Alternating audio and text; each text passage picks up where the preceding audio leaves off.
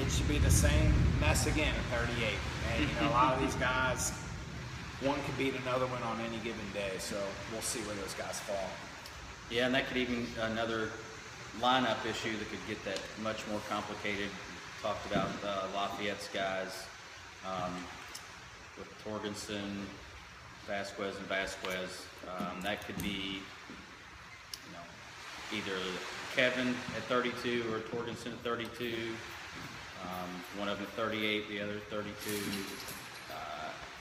Angel could be 38, 45, and those other guys have to bump up to 45 if Angel drops down. So just have to wait a couple months to probably know how that's going to shake out at 38. Should be pretty exciting though. Again, another one of those where we go into the state tournament not really knowing how that order is going to shake out. 145, got Angel Vasquez, Jackson Oxford, Andrew Bailey, and Mason Smith. Again, we just talked about Angel, state champ, state runner-up. So, but he could be here at 45. He may drop down to 38. Ooh, we got a nice storm coming in.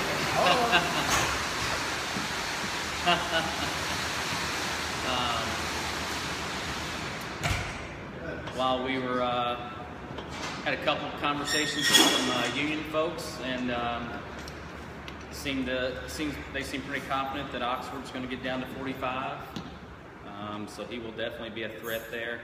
He's always a big, strong kid.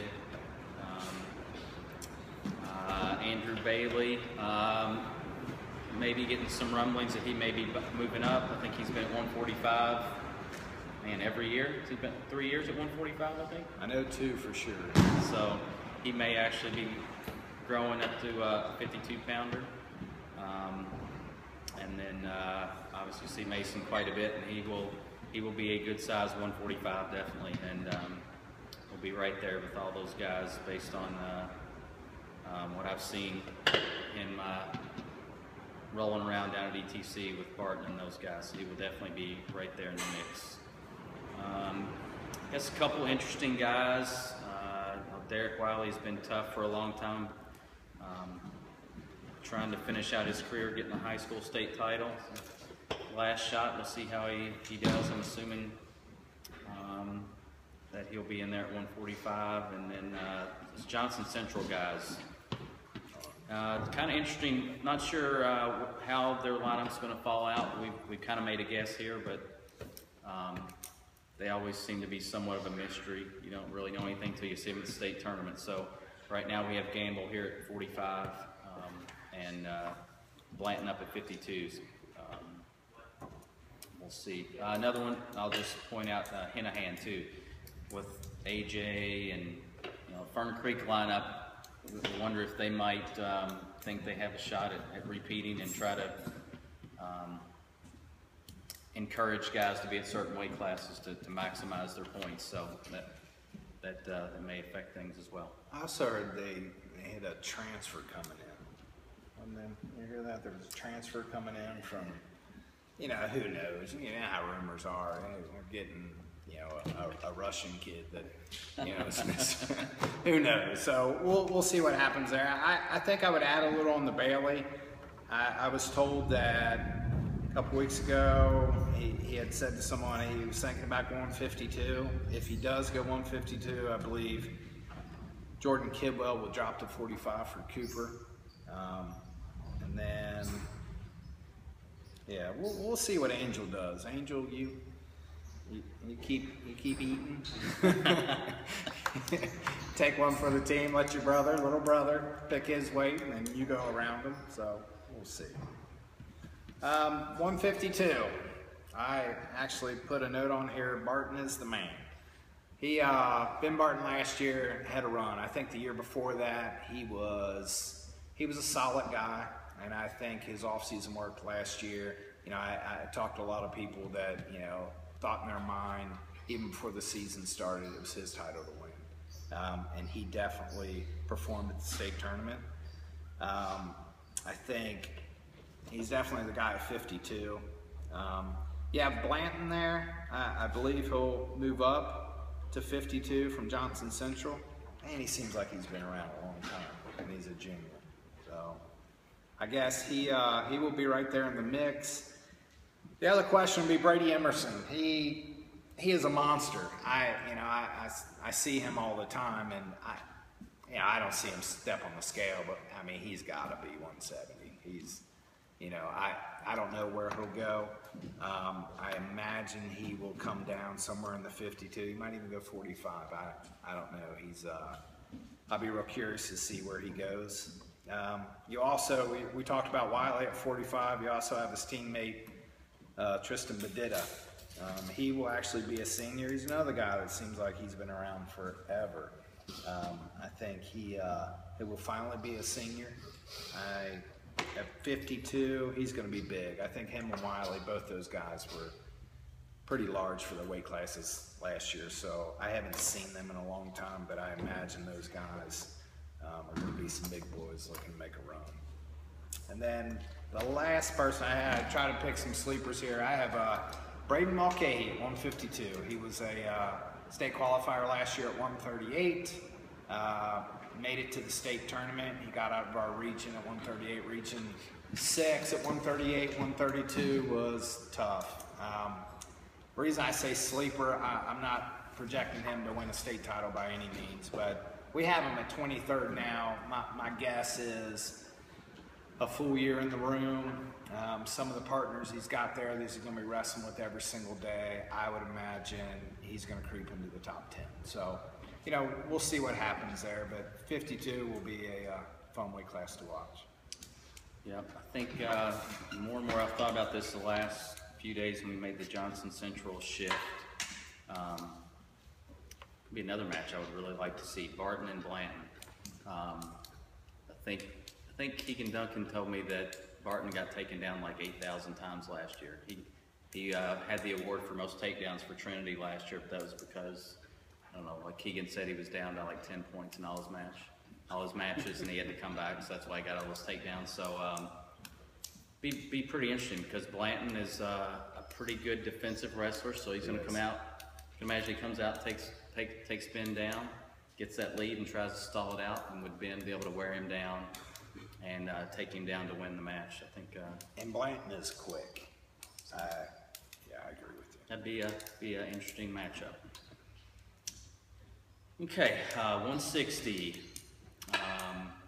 Kind of a repeat from last year. We have Ackley at number 1, a Trinity guy right behind him at number 2, Hudson Hydorf, who missed a little bit of time this summer. Was just getting back on the mat, but always very good technical wrestler. Number 3, Jonathan Little from North Hardin. 4, Joe Jackson, who I think also had a pretty good run as an 8th grader last year, up here with the big boys. Little will be kind of interesting, just with all the changes going on at North Hardin, to see what happens with him. I don't know if they have a coach at this point. I'm sure they'll get somebody in there, but just wonder. I'm sure Joe will still be working with a lot of those guys down there. He's got a good relationship with most of those kids, and they all seem to love him like everybody else around the state. But it'll be interesting to see how that team develops throughout the year, if they're at their peak at the end of the season. How could you not love Joe Burrows? I don't. Joe, you keep taking those kids to church and do whatever you got to do, all right? My goodness, Joe. All right. Every day. All right, I guess 170. Now this is going to be interesting. One is at the top you have Myman. Myman, 2-time state champ from Rye. Looking for his 3rd title. I think last year there was some shifts in those weights. Kind of seeing it. Lampy was in there. I think Lampy had a win over Myman at the Raider Rumble. I was kind of interested where some of those top level guys were going to go. This year, there's talks, and we're going to have to see what happens here. We have Myman at 1, 2-time state champ, looking for his 3rd. We have Max Andrioni from Woodford County, 2. Max is a monster. that's another match. When we were talking about what matches we want to see, you know, a Sheffer versus Logan, this is another match. Max has a motor that won't stop. As far as Johnny, he's won 2 titles. The guy has a way of winning. I've seen him wrestle, and you know, the last 10 seconds, there's that burst, gets that takedown, and you know, he does what it takes to win. So, that's probably one of the matches I really want to see. Coming in third is Max Emerson. For one, Max is an unbelievable kid, and he is the most unorthodox wrestler, I think I've ever seen. I mean, I watch him practice 2 or 3 days a week, and he is fun to watch. You know, I'll see him rolling around with Big Cold Dodd, and then him and his brother look like they're just gonna, you know, fist fight each other. I couldn't imagine what it's like at their dinner table when they're, you know. So Max will be right up in there. I truly believe that Max can wrestle with anybody, just because he'd be a hard guy to prepare for. So out of these 3, I think those are the guys. Everything else, there's some other solid guys in there, but I believe those 3 end up at the top, and it's going to be interesting to see who actually wins the title here, if those guys all stay in that weight class. Yeah, that's what, it'll be interesting to see where Andreoni ends up. I know he was a 60-pounder in Fargo, and he's wrestling 63 at the Hoosier Open. Cornette was a 70-pounder in Fargo, and he's wrestling 73 at the Hoosier Open. So are those guys going to stay down, or is it just kind of a big event thing? They're wrestling down at those weights and get to the season, and they'll wrestle up. We'll have to wait and see. 182. 182. Number 1, Casey Cornette, we just talked about, from Simon Kenton. Number 2, Alex McIntosh. Number 3, Aaron King. 4, Josh Robbins. Again, a lot. It's kind of interesting at the top with Casey and McIntosh. I'd be interested to see what would happen at 182 if Casey did drop down at 170. Would we see some more guys move to 182? It doesn't have as many proven state level guys in there, so I think that's definitely a weight class right now. It looks like some opportunity for some new guys to jump up and kind of make a name for themselves.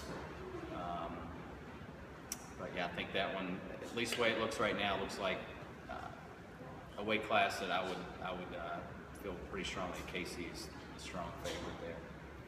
I would definitely agree with that. I think between the 70 and the 82, with Myman, Andreoni, Emerson, Casey, McIntosh, I'm real curious to see how that plays out.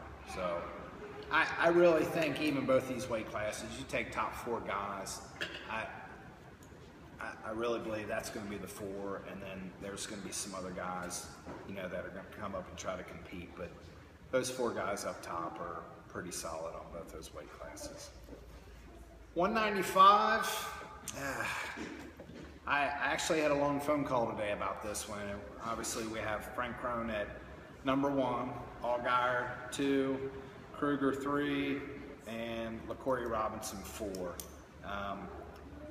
Frank Crone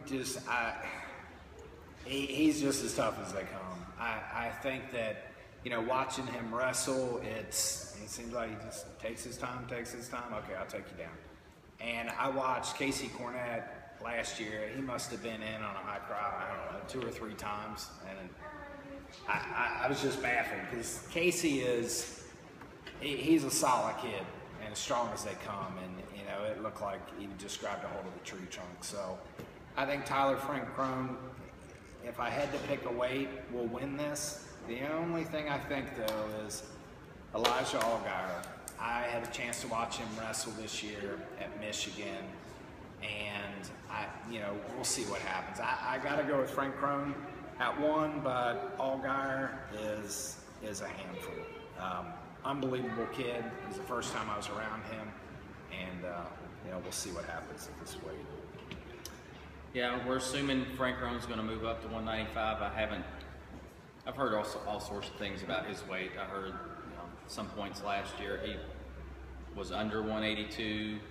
I've heard he was 200. So who knows what he really weighs? Maybe his weight actually does fluctuate like that. But if he's at 82, that'd be interesting. I know Casey has been working his tail off to be able to compete with Frank Roan this year, but if he decided to be at 82, but that'd be an interesting matchup. Allgaier is pretty tough, but yeah, I think he probably is a step behind Frank Roan, who's top 10 in the country right now, so it's tough to beat that. Okay, 220. The departure of Austin Meyer. We finally maybe have some competitive weight class here where somebody else has a chance to win some matches. Number 1, Brandon Reed was the state runner-up last year. Kind of came out of nowhere and made a big name for himself. Number 2, Hamadan from Boone County. Pretty good sized kid, wrestled heavyweight a lot last year, dropped down to 220. Was pretty competitive. Gave Austin a pretty good match in the regional final as well. Relatively speaking, he was. It was a 6-minute match essentially. He made him wrestle. Let's be clear, there was no threat there. No threat, but he actually met someone to actually make him wrestle. So yeah, that's true. It's funny when when we talk about Austin Myers, it's unbelievable talent. Wish him the best at West Virginia. It's pretty bad when it's to the point, well, he didn't pin me in the first period, and that's, so, and it was a pleasure to watch that kid. I know as a state, we got to watch him dominate for a long time, and, so that just shows you that, if he didn't pin him in the first period, it's an accomplishment, so. And we will take all the credit for his Flow championship Absolutely. As well, yes. Austin, if you watch this, you can thank me for that title. It was, good thing you hit that slide by. Number 3, Connor Sherman from Union County. Number 4, Williams. I'm going to go down a couple more. This actually is a pretty deep weight class with Chandler, number 5, and another guy we got to watch up in Michigan, Colin Portman from North Oldham, number 6. Man, we threw him to the wolves, wrestling heavyweight. Kid weighed in like 210 and wrestled was like 295 was the weight class, there was some and big kids. He battled and battled all day. Was very impressed with him. They say he's actually better at football than he is wrestling. So I'm a big fan of him. Getting to be around him and to be around Allgaier, those guys, it was nice to watch them battle. Portman, he mentioned it, bumping up to that weight. I mean, you should have seen some of these guys he was wrestling. And these were top tier kids, and he was battling right with them. And I was joking with him, I can't wait to actually see you wrestle 220. So I know there's been a lot of talk about Reed. I saw him the other day, solid kid. But Portman will climb up that list. There's no doubt in my mind. And also Graziani. I saw him at, where were we? Team Kentucky, the Scholastic Duels. And he was moving pretty good for a big guy. We'll see what happens with him. I've always been a Graziani fan, so it'd be interesting to see some of those guys. And we actually have, like he said, someone to talk about at 220. It was a given every year. Myers was going to run through it. Now there's some guys here. I believe there's 3, 4, 5 guys here that actually will compete for a title. So we'll see what happens. If we rank these guys wrestling with cowboy boots on, I pick Graziani. And possum pod, right? All right, this brings us down to 285. I didn't jot a lot down for this. I believe that we'll get to see the return to Landon Young. He's our 1 spot. Landon Jones at 2, Jorge Mendez at 3, and Sean Sanders at 4. I like Landon here. We didn't get to see him at the state tournament last year. For anybody that's never been around Landon or dad, they are probably the nicest people you guys would ever meet. You think a big kid like that, he's the most well-mannered, well-spoken kid I've ever been around. And now, I used to get a chance to wrestle with him a couple years ago when he was an 8th grader, but every time I see him and I look up at him, I tell him I don't want to fool with you. So I know he's already signed his scholarship, actually his letter of intent like 2 years ago to the UK. So I hope to see him back out on the mat this year. I'd like to see him win a title senior year. Other than that, I don't have a lot on the heavies. No, that's probably the one that I'll admit we probably miss the most year in, year out. It seems like there's a lot of turnover in those guys. The placers are usually seniors, so predicting the next batch of top tier guys has been tough. So we'll see how we do this year. On to some team discussion before we finish up.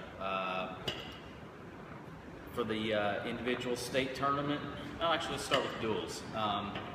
Right now we have Oldham County, the #1 team, second Fern Creek. Kind of interesting how different that is from the individual results. Those two teams pretty solid top to bottom. But as we mentioned a little bit going through the individual rankings, who knows what Oldham County's lineup is. Those guys cut a lot of weight last year, and guys ended up at way different weight classes than we thought they would be. So I wouldn't expect any different this year. They could be moving weight classes around, and could be for the better, could be for the worse, and guys end up in some different spots. And we mentioned a little bit with Fern Creek, are they going to shift their lineup around a little bit with, I know Coach Hitchings had a little bit different projected score than I did at the end of the season last year, and he was right and I was wrong.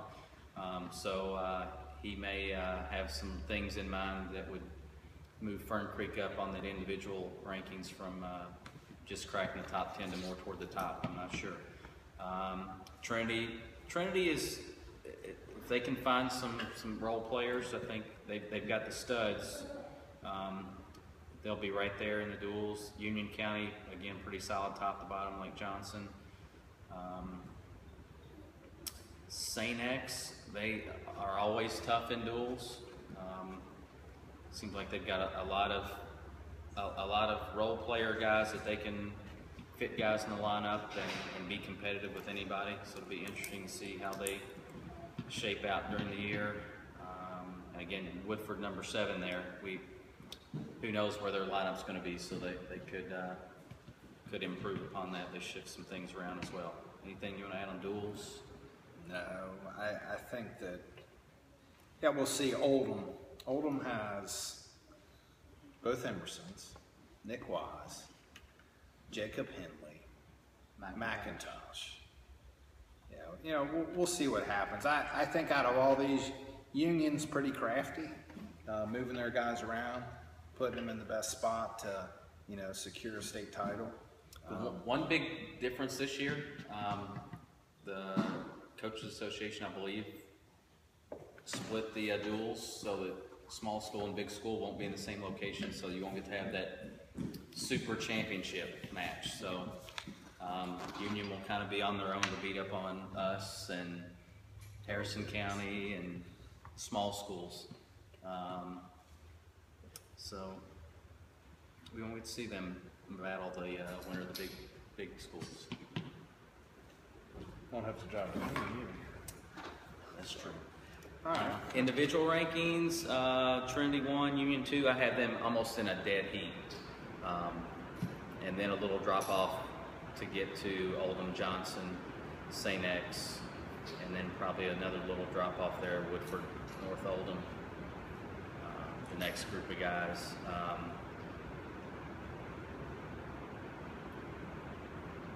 Have any, AJ would tell us Fern Creek's the sleeper pick. AJ will tell you a lot. You have any sleeper team you think might surprise us? I don't. I think the top guys, I think it's a given. I don't, Cooper, we've got Cooper up at 8th. I think Ryle really fell off this year. Cooper moving up to the top spot, at least in our region.